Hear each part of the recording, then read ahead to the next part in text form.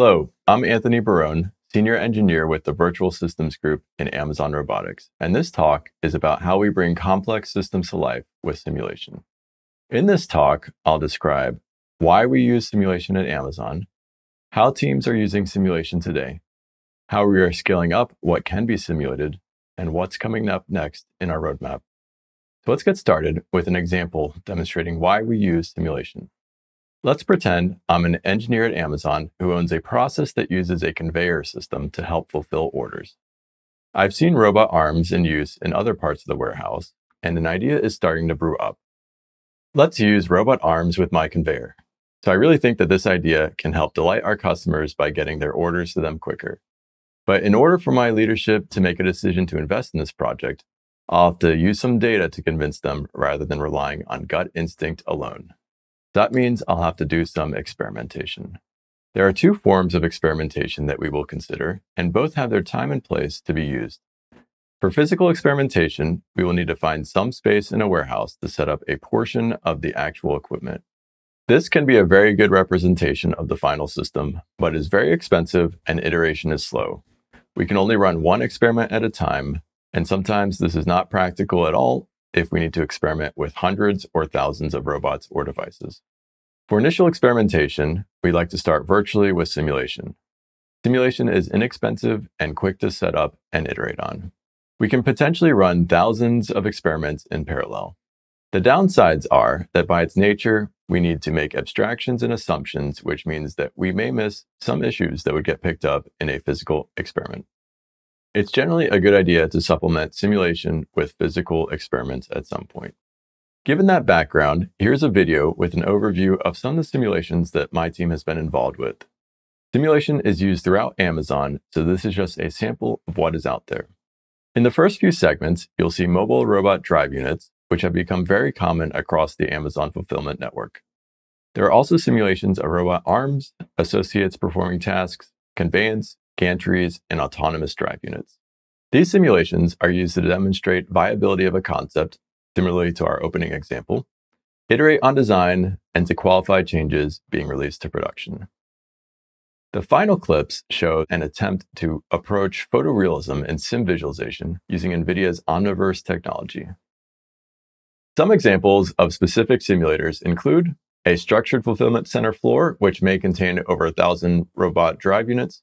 In this environment, the robots are fairly simple and can all exist in a single simulation. A high-fidelity robotic arm simulation with realistic physics, communicating with real work cell control logic, and a high-fidelity autonomous drive unit with multiple sensors performing real perception and planning. A commonality between all three simulators is that they weren't designed to work together. Different teams built these simulators for different purposes. This is where the Sim Federation comes in. We created the Sim Federation framework to coordinate multiple simulators interacting with each other to model a greater system. This could be multiple of the same simulator, such as many autonomous drives interacting in the same environment, or a mixture of different simulators working together. This helps to get ideas and solutions deployed in shorter time frames so that customers may more quickly reap the benefits. In this diagram, you see some of the simulators we previously discussed, along with cloud services, which is the business logic that makes the real systems run. I'll now go into more detail on the components of a Sim Federation. The first element of the Sim Federation framework is communication. Communication between actors in a federation is performed using messaging. Messages are encapsulated in a federation envelope.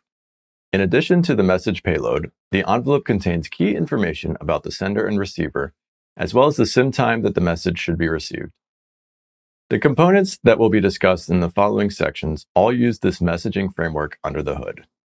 Simulators manage simulation time differently, and there needs to be a way to keep them all in sync. Some simulators and Federation actors operate in real time, which most people are familiar with. Time progresses continuously based on a processor's clock. Other simulators use a time step methodology in which time is broken up and advances in uniform steps. The simulator processes one step at a time and updates state for that step prior to progressing to the next step. The final way that time can be managed is with a discrete event framework. In this model, time advances non-uniformly and jumps forward based on the sim time of the earliest event in an event queue. The Federation Time Sync service was designed to keep all of the actors in a Federation in sync. It uses knowledge about registered actors to instruct them on how far they can progress with the run until message. In this case, until T2.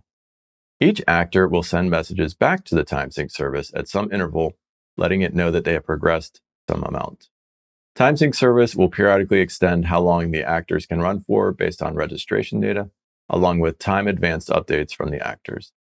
The next component to help bring together multiple simulators is a shared physical world. We have a number of active actors which are modifying the world in some way, such as moving themselves, changing orientation, picking up a box, and we can have a number of passive actors that are just observing changes to the world. Having a shared physical world ensures that all actors see a coherent view of the world and get timely updates when relevant changes are made. Here we have a shared physical world service along with a number of active actors and observing actors. Active actors, such as physical drive units, inform the physical world when they make changes. The shared physical world periodically sends updates to subscribers such as sensors with subscribed diffs. This is all done in coordination with the Time Sync service to ensure that actors don't miss out on information. There are multiple customers using the Sim Federation framework, but we have also created a load test to enable us to continually push the limits. Our load test is based on the Autonomous Drive Simulator, and we've demonstrated it at 150 drives. Each autonomous drive unit has 1 navigation actor and 15 sensor actors for a total of 16 actors per drive. This amounts to 55,000 messages per second. The Federation is set up to adhere to real time to ensure that Federation services can keep up. We can run multiple of these 150 drive federations concurrently, only constrained by what AWS EC2 account limits are set to.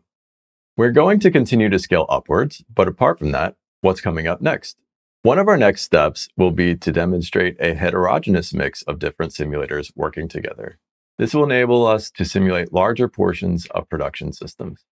Another area under development is a mechanism to easily bring production business logic into a federation.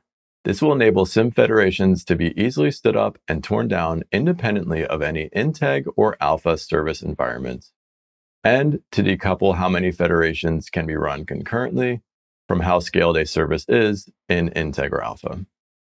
That's it for this presentation. Thank you so much for watching.